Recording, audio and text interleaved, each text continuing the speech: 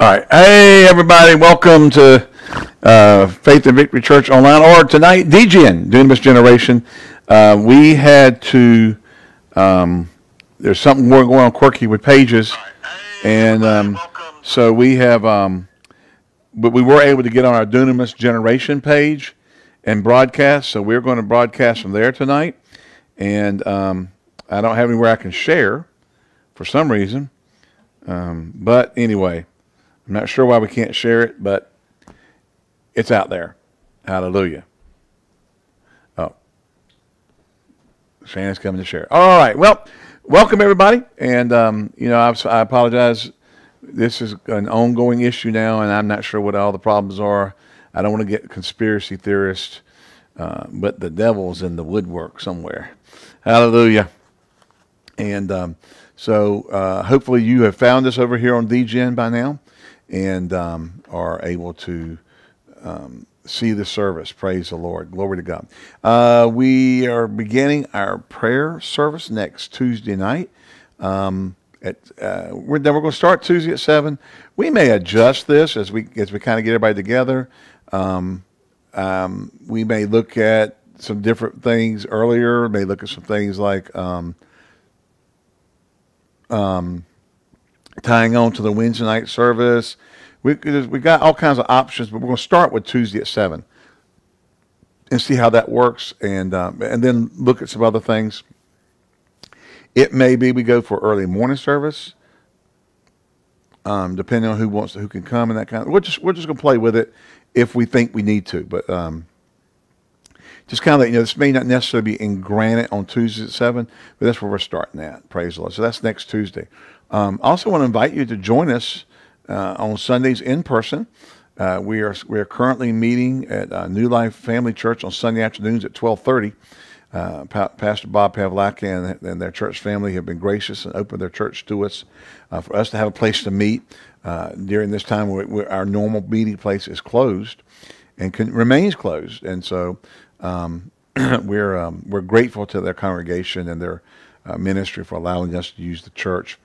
And it's been a blessing. So join us this Sunday at 12:30 for live and in person at 6701 Ken Coy Road, Jamestown, North Carolina. That is it's a Jamestown mailing address, though it's physically High Point. They're on the Jamestown Mail Route District.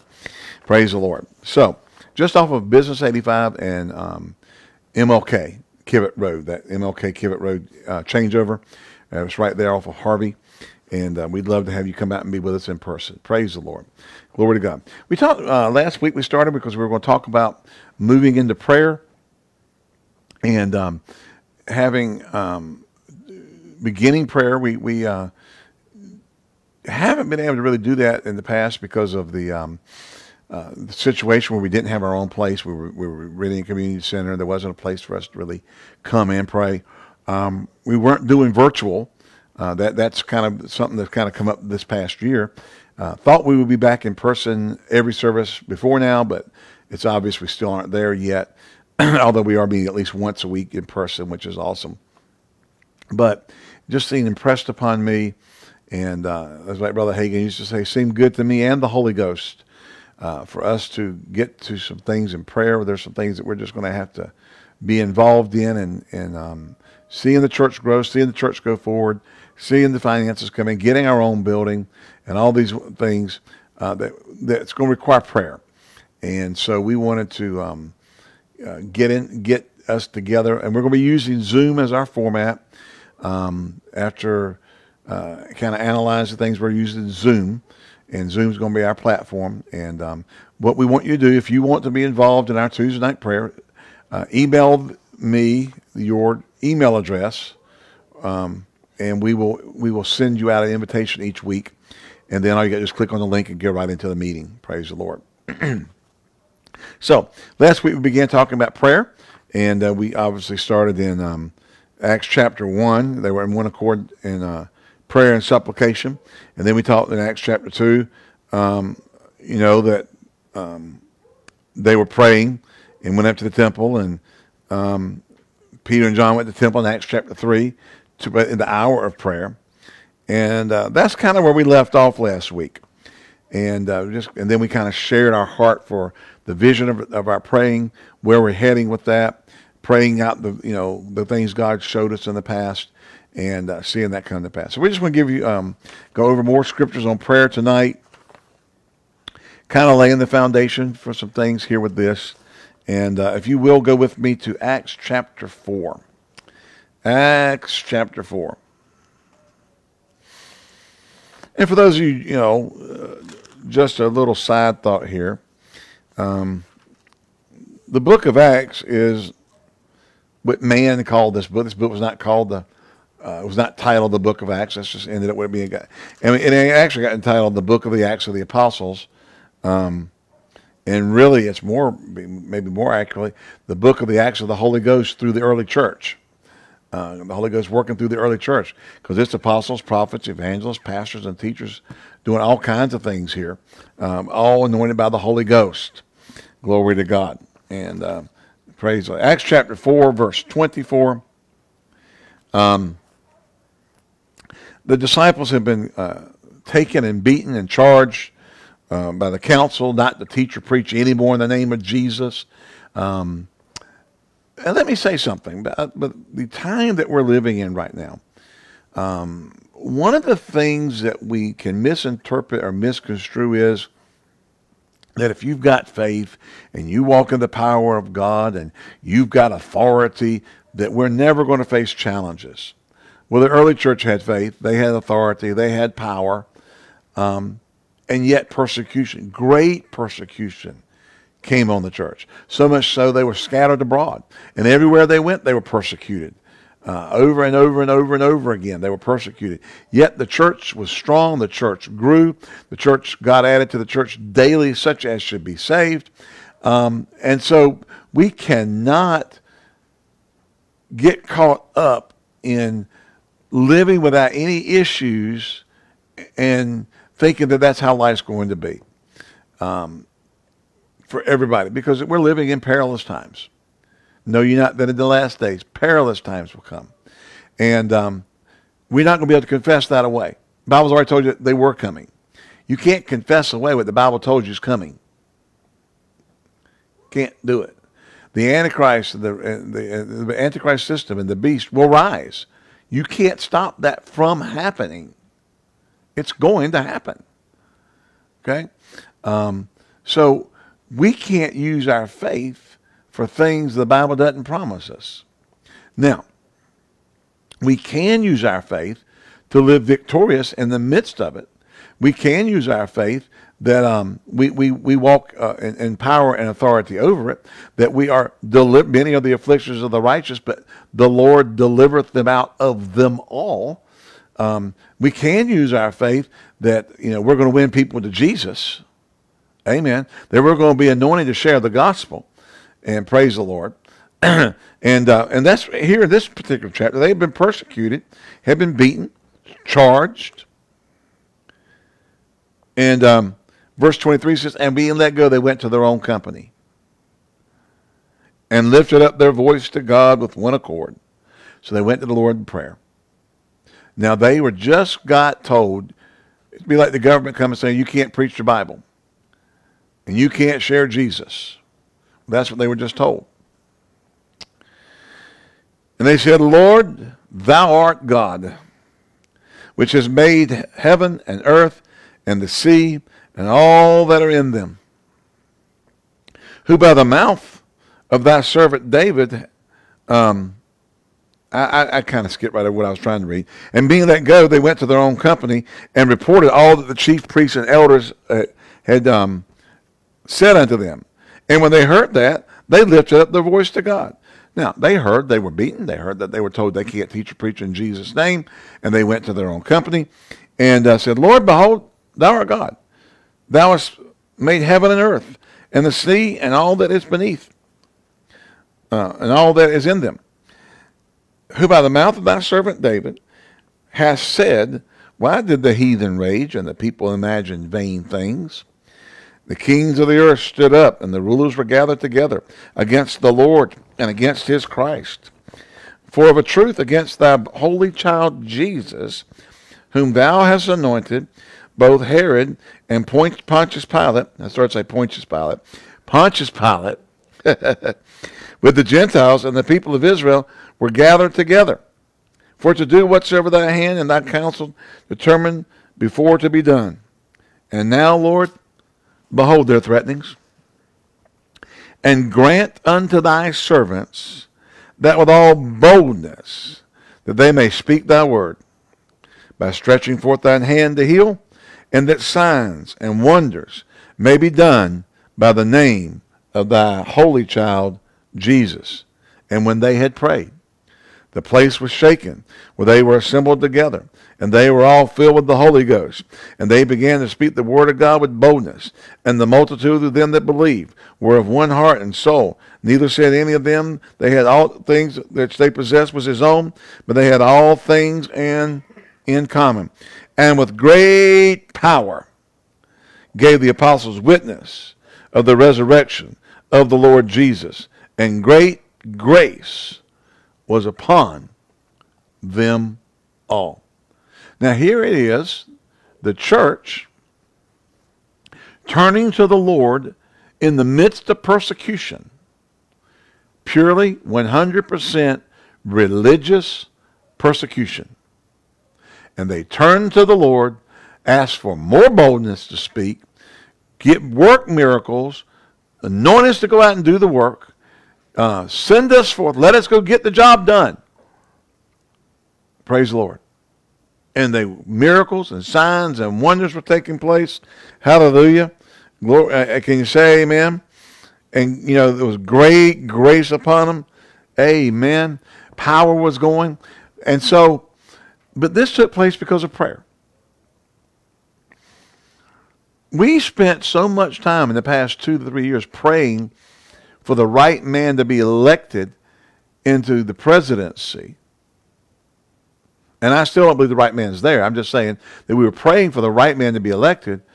And maybe we should have been praying for boldness to preach. And that signs and wonders would be done in the name of the Holy Child Jesus.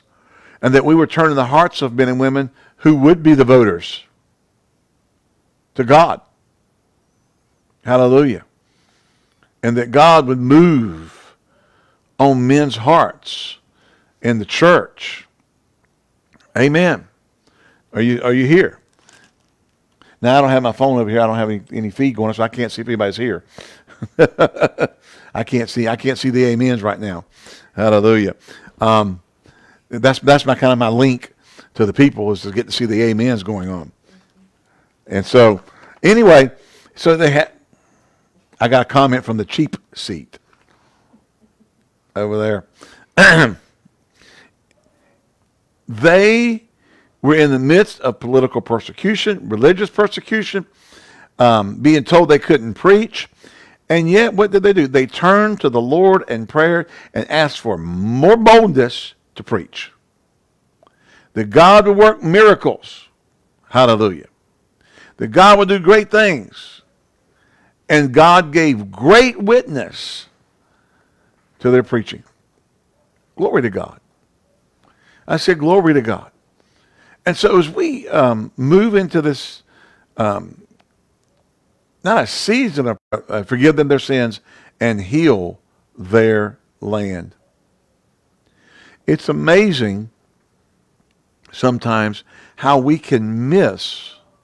And I'm going to listen, when I say we, I mean me. I'm right smack dab in the middle of it.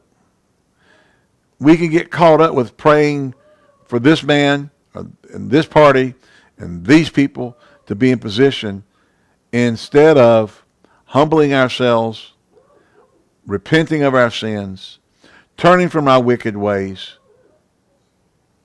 and then trusting God to do what? He will hear from heaven. He will forgive our sins. He will heal our land. Glory to God. I said, glory to God. If we spent the next 2 years and the subsequent 2 years after that praying along these lines, and stop trying to pray out your personal wants, but pray out the will of God. And how do you know what the will of God is? Well, I know I got scripture that says pray a certain way. and pray that out. Now, you can go before the Lord. Now, Lord, but too much was said in the past year that was really people's own opinion. And they prophesied it.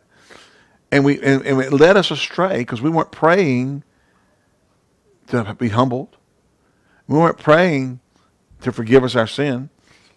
We weren't praying, along these lines. My people which will come by my name shall humble themselves and seek my face. Seek his face. Seek his will. Seek his purpose. Repent of their sins. Turn from their wicked ways. Turn from their wicked ways.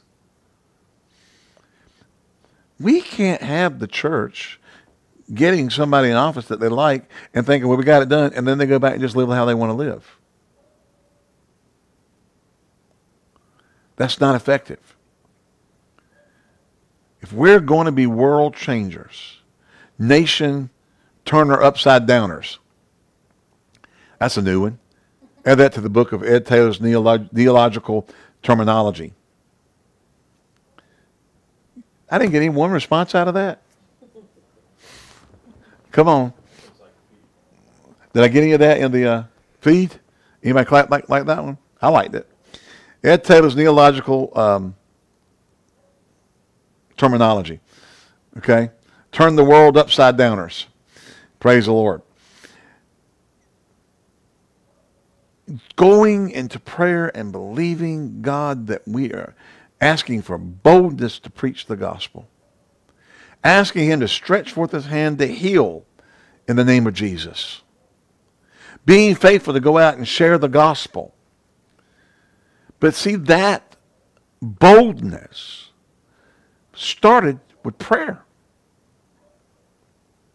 It started with prayer. Where they were seeking God and asking him for this, for the purpose. They were praying for boldness and miracles so they could share the gospel. In the midst and under the demand that they shut up and that they don't preach, they did it anyway. And God even shook the building where they were. Man, look, growing up Pentecostal, I've seen people shake. I have not seen the building shake. Glory to God. That would be cool. Now, don't you go home praying for the building to shake. All right? You might get a devil or an earthquake. Or both. Did anybody laugh? I can't see my feet. I can't see what's going on. We'll just start in verse 1. And in those days when the number of disciples were multiplied, there arose a murmuring among the Grecians against the Hebrews because their widows were neglected in the daily ministration or daily, they were passing out food and stuff like that. And the 12 called the multitude of the disciples together unto them and said, it is not reason that we should leave the word of God and serve tables. In other words, let's put that out of King Jimmy in the modern English. It doesn't make sense for us to quit studying the Bible and preaching the word and go out here and serve tables. Okay? Wherefore, brethren, look you out among you 7 men of honest report, full of the Holy Ghost and wisdom, whom we may appoint over this business. But we will give ourselves continually to prayer and ministry of the word. And the saying pleased the whole multitude. And they chose Stephen, a man full of faith and the Holy Ghost, and Philip, and Prochorus, and Nicanor, and Timion, and Pharmenus, and Nicholas, a proselyte of Antioch, whom they set before the apostles. And when they had prayed and laid hands on them, and the word of God increased, and then the number of disciples multiplied in Jerusalem greatly, and there was a great company of priests were obedient to the faith. Even the priests were getting saved. But notice again, prayer involved here. They laid hands on them. They prayed over them. They were getting wisdom from heaven. What did the disciples say? We're going to give ourselves to prayer and the word. And so, in giving themselves to prayer and the word, wisdom was flowing. Wisdom was flowing. I had a situation recently that in a non-church situation where someone needed some wisdom on how to deal with a situation without making another person feel bad. And I gave some counsel and recommended that it be handled in a certain way. And the person was like, wow, that's awesome. And it was wisdom. God will give you wisdom in secular things. God will give you wisdom in how to deal with life. Hallelujah. And so, glory to God. Here we go. We're in the church. We're praying. See, we need wisdom in the church, folks. We need direction in the church. That's going to come by prayer. It's, listen, I know the people rejoice when the righteous reign. Okay? I understand that. And they do. There's joy when righteous people reign. But it doesn't say lie down and quit when they don't. Hello? Or throw your hands up and say it's all over. We've got a job to do. And as in the natural, you might say, it's so depressing, it's such a Debbie Downer. Hello? I don't know why they use Debbie. I guess they could have used a Donald Downer. Let's just be PC here. A Debbie or a Donald Downer. Where is my crowd tonight? They're troubleshooting. Okay. That's what I do. I'm getting no support anywhere. They're all busy. All right. Thank you. Thank you. Thank you. Thank you. Okay. Somebody just sent something across there. All right. Hallelujah. And so, there's a Debbie Downer. Things are horrible. You can't think. And that is a result of not getting wisdom from God. When you get wisdom from God and you get answers from heaven, even when stuff happens, you already know what to do. And even when things go away, you don't want them to go. Hello? I am sure Paul never intended on getting locked up in the Ephesus jail. Hello? As a matter of fact, he stopped going over into the southern regions of Asia Minor, into the Galatian region, to go to Ephesus, because he saw in a dream a man saying unto him, "Come over unto us." Well, he goes over there and starts preaching a sermon, and the people run out in the city because they worship Diana there, and they're all mad. And they start saying, "Great is Diana, the goddess of the Ephesians," and all this stuff. And and the people who made the little Diana idols were mad because their livelihood was going to be taken away if people stopped worshiping it and stuff. And so they took him and threw him in jail. Paul and Barnabas got thrown in jail. Now, they were beat and thrown in jail. That ain't exactly, I got to think, man, we had a vision. God showed us going into Ephesus.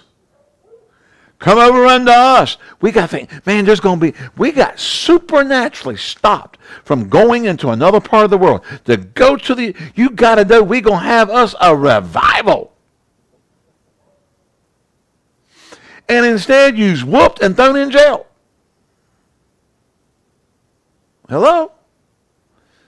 Yet, the Bible says at midnight, they prayed and sang praises to God. And the jail shook, and the bands were loose, and the doors opened up. And the jailer came running in, got up, and was getting ready to kill himself. And Paul cried out and said, "Do yourself no harm, we are still here."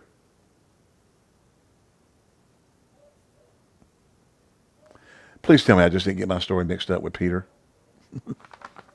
Paul and Silas. Paul and Silas. Yeah. It's Paul and Silas, not I said Barnabas. Okay. Yeah, it's Paul and Silas. I said Barnabas. I knew something was right. I messed that up. John Francisco. Okay.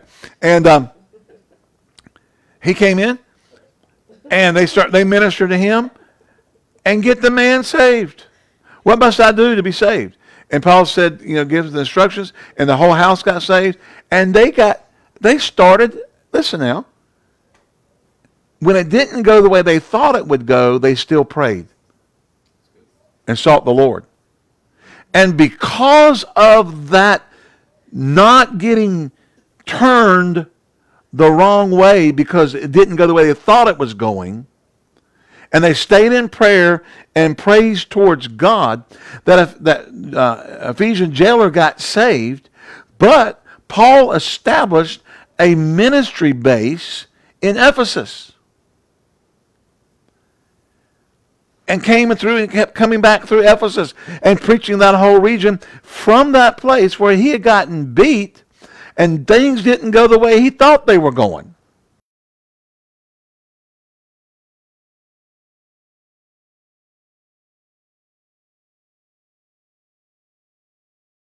Could have gone. Now you can argue till you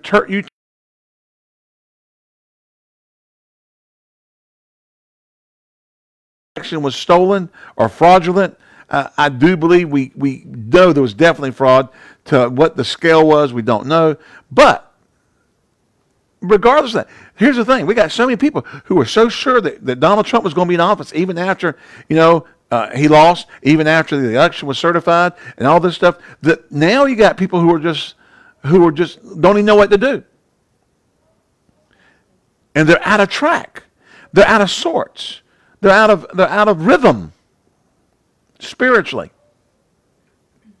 And what we've got to do is we've got to turn like Paul, and even with our backs bleeding, thrown in jail in shackles. And can't you imagine Silas looking over at Paul and asking him how much pizza you had the night you saw the man say, "Come up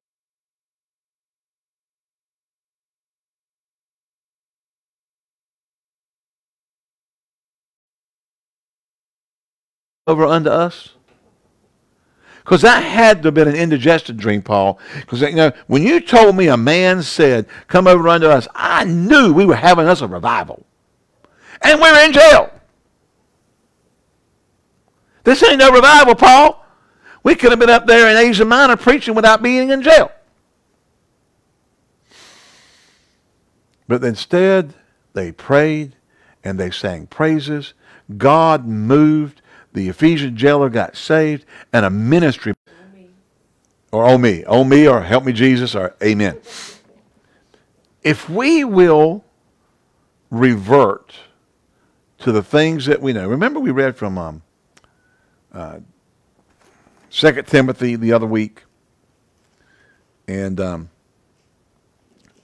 Paul says, and remember Timothy's a young pastor. He's one of Paul's proteges. He'd been brought up under Paul's ministry. And Paul writes what we refer to as it's one of the pastoral epistles. And 2 Timothy.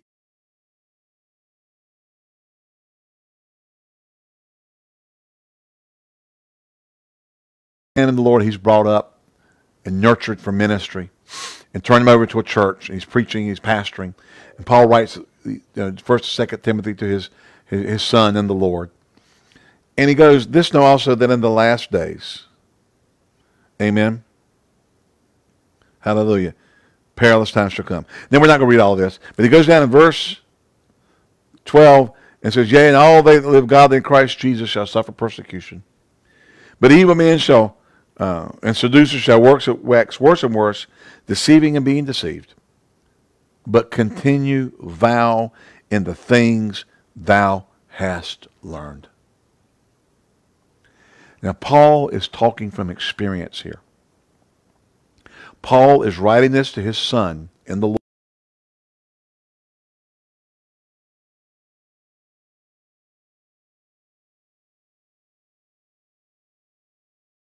When I was locked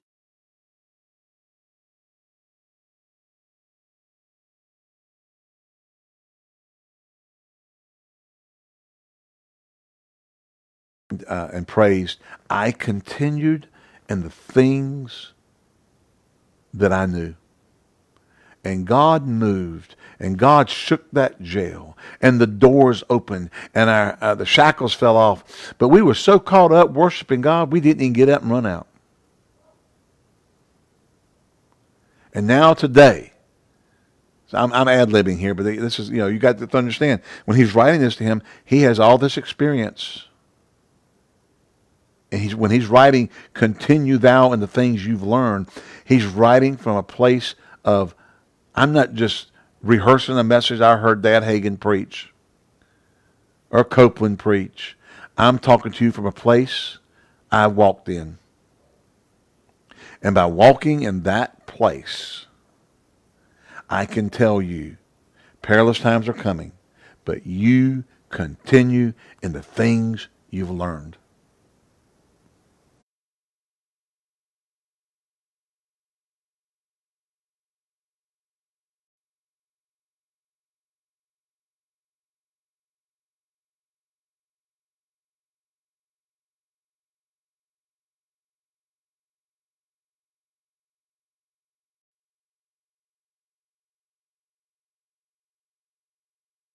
Glory to God. Church, we return to prayer. We return to our purposes. We return to doing things. And, yeah, but what about? Forget about the whatabouts. Well, so-and-so prophesied. Well, go stick it on the shelf. And leave it alone. Hello? Leave it alone. Was it prophesied and then misinterpreted? Was it they spoke something out of their own desires, their own wishes, and it really wasn't prophecy? Yeah, but I know them. They listen. Go read Dad's stuff, Dad Hagin's stuff. When he talks about the Holy Ghost and prophecy and these kind of things, he talks about telling people, let me know. Now, if I miss it, you tell me, because I can miss it. I'm an imperfect vessel, and we're human. We can miss it. Think we're doing the right thing. Think we got it right, and miss it. And God will deal with you, and God will straighten you out if you listen. And if you're going to be ornery and hard-headed, He can't straighten you out. Hello. But if maybe it was a misinterpretation. Maybe we didn't see the whole. Maybe we see in part and we what? Know in part. But when that which is perfect has come, we shall know even as we're known. Prophecy is not the full, it's not the whole.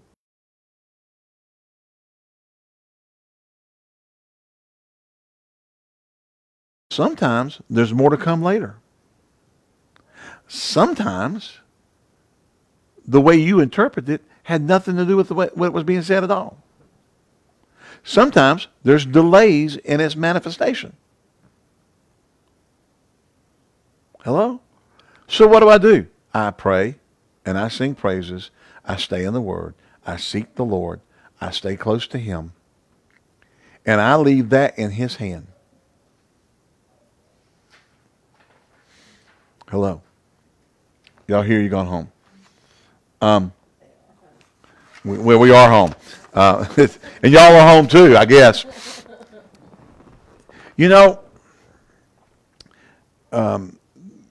I've shared over the years how my journey to go to the Orient to preach took so many turns and so many things, and there was so much involved in it, that when I first got saved in 1979, I got filled with the Holy Ghost.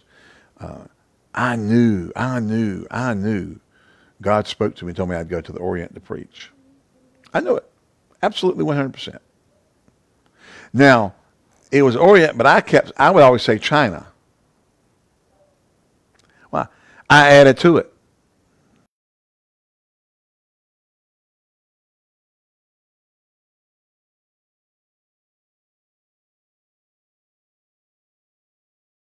World, the Orient. And, through a huge, now let me say this.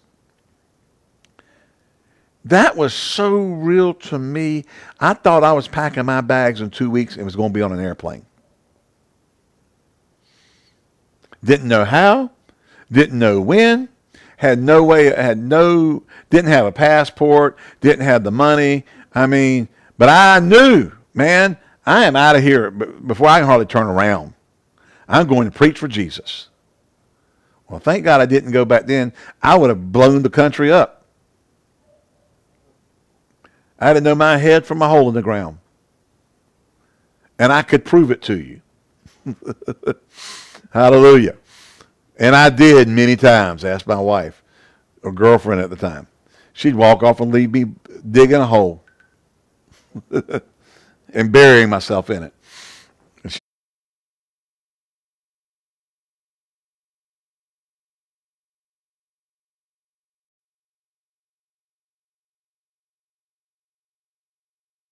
She'd just go get in the car.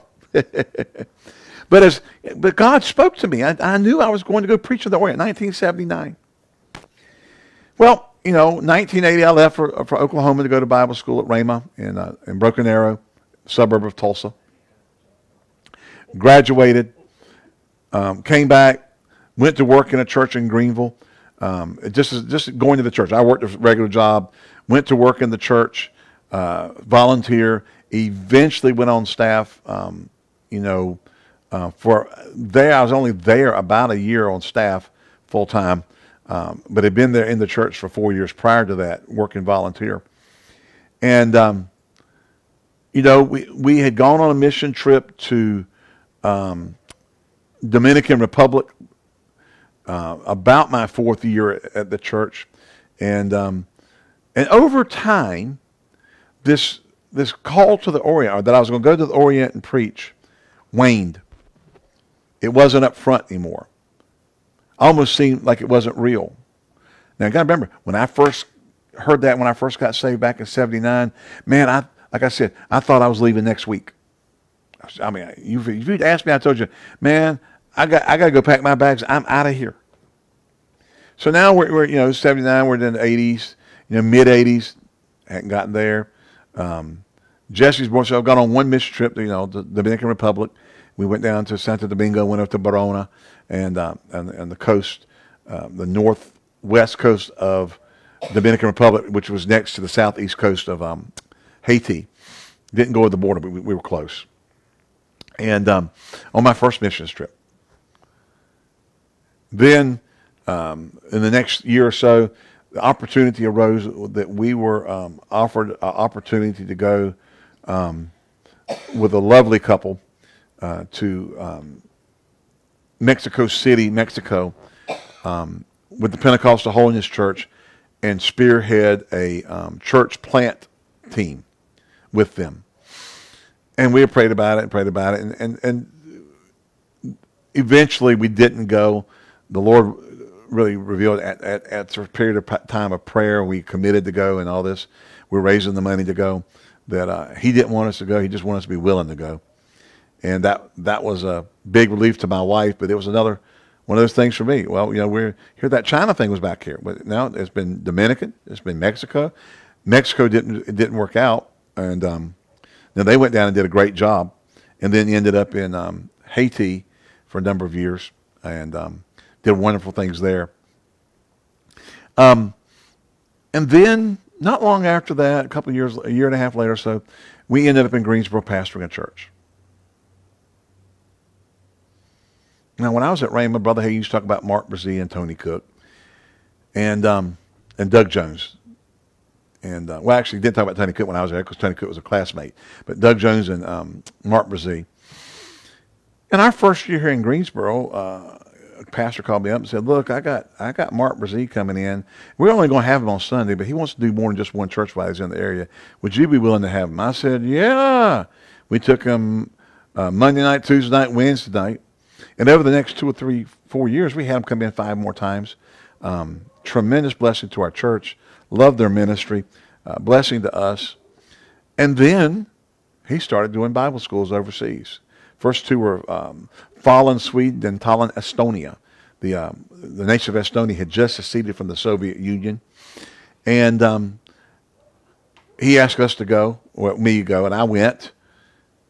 This is. I mean, Western Europe and Eastern Europe is anywhere but the Orient. Okay? It just ain't. It ain't the same. It's nothing similar.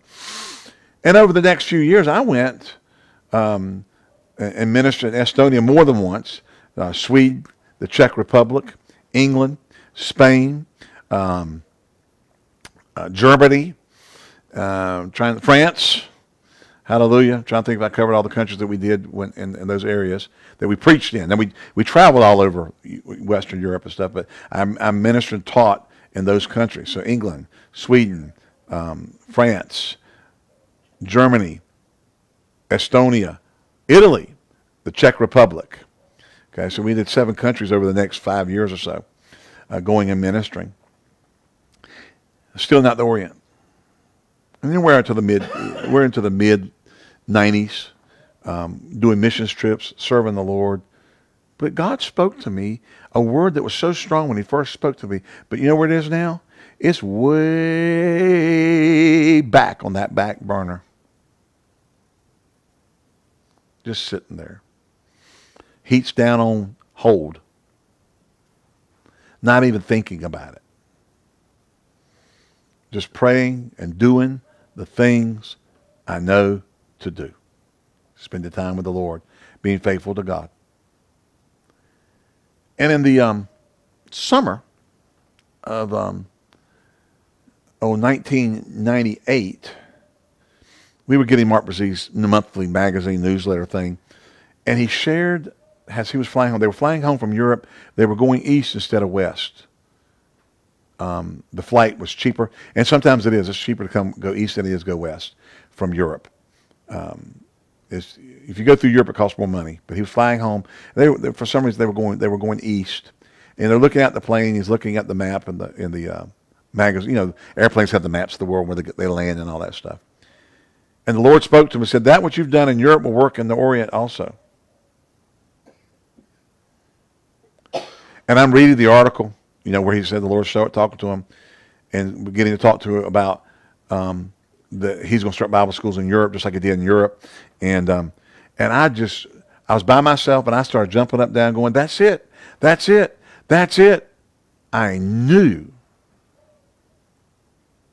at that moment that what God said to me in 1979, here was the door.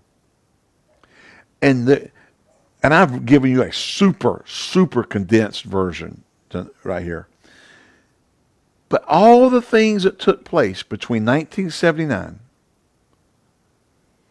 and I stepped off that airplane, Northwest Airlines, onto the tarmac in Bangkok, Thailand, to preach the gospel in 1999, 20 years later.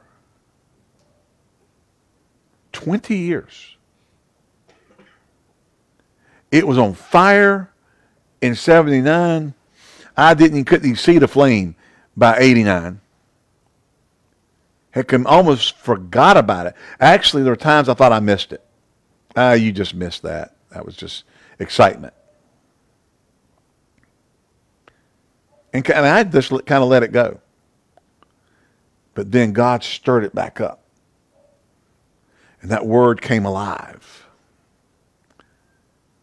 And I flew in there and landed. We had to get out on the tarmac. We didn't have the ramp, the tunnel things. Just got out of the tarmac in Bangkok, Thailand. And tears came down my cheeks. At the faithfulness of God to his word. And although it did not happen in anything like I thought it would have happened, it happened. And so let's learn to keep doing the things we know to do when things don't turn out the way we thought they were going to. The way that we interpreted a prophecy or a word from the Lord. Let's keep doing the things we know to do and leave that there. And if it's God, he knows how to get it. He knows how to bring it to pass. You ain't got to make it. Amen. Well, we got a part to play. Yes, you do. Continue to do the things you've learned. That's what you do. You pray.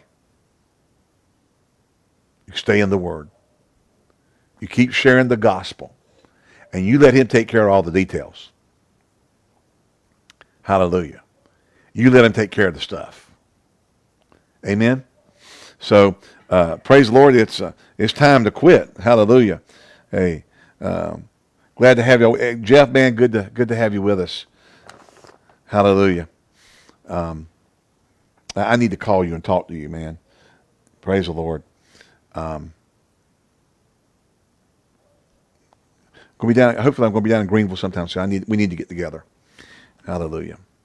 But let's keep doing the things we know to do. Keep doing the right things. Keep praying. Keep praising. Keep staying in the Word. And leave people alone about what they put on Facebook. Hello. You are not the prophecy police. Hello. And you are not the correct the minister police. Amen. You let God take care of his house. Take care of your own. Amen. Hallelujah. And that's just a reference to things we've seen on Facebook since the election, especially in the past couple of weeks. If we would just go back to continuing in the things we've learned, we'd be better off. Hallelujah. So next Tuesday, we'll begin our prayer service. Next Wednesday, we'll be back here on Facebook Live. We'll continue with prayer, going over more scriptures. Sunday, join us on Sunday at 12:30 for our service time then. And we, just know we love you. Praise God. Amen. Hallelujah. And, ye are of God, little children, and have overcome them. Because greater is he that is in you than he that is in the world. And whatsoever is born of God overcometh the world. And this is the victory that overcometh the world, even our faith. We love you. God bless you. We'll see you next time here at Faith and Victory Church.